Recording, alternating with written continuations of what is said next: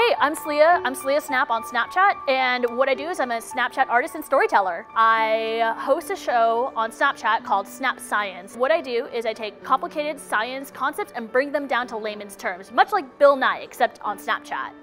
I also draw a lot, and that's actually how I got started on Snapchat. I would go to work, I would draw silly pictures over my coworkers, send it to my other coworkers. Eventually those drawings got a little bit like crazy detailed.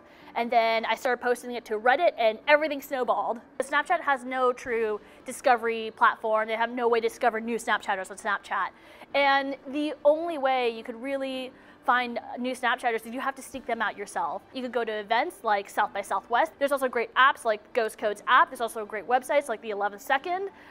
There are tons of blogs dedicated to it. I'm based in Los Angeles, so if I go to a state like New York, I'll collaborate with people who are local to there, like Nasdaq.